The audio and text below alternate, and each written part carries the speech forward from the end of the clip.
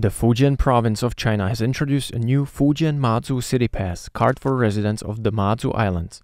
The card features a giant statue of the sea goddess Matsu as a prominent design element positioned in the bottom right corner of the card. The launch of this card has sparked a heated debate among legislators and locals. The card has an initial preloaded value of 300 renminbi, the official currency of China, which is approximately $42. Cardholders receive discounts on transportation and hotel accommodations. It also includes rental housing benefits for Taiwanese residents. DPP legislator Chen Guangting criticized the card, calling it an infringement upon Taiwan's sovereignty, while KMT legislator Ye Yuanzhi expressed confidence in Taiwan's resilience against such attempts at political influence. Lianqiang County Magistrate Wang Zhongming announced the card's issuance on Facebook in February and encouraged Matsu residents to apply, raising concerns regarding the collection of personal data and whether Wang's publicizing of the card bypasses central government oversight. The Lianqiang County government has remained relatively subtle in response to allegations of promoting Chinese policies, stating it merely aims to assist Matsu residents and allow individuals to apply at their discretion upon entering China. Some concerns remain about whether it is acceptable to promote the Fujian-Matsu City Pass without first going through the central government. DPP legislator Xu Zhijie believes this matter should be handled by the Mainland Affairs Council in a unified manner,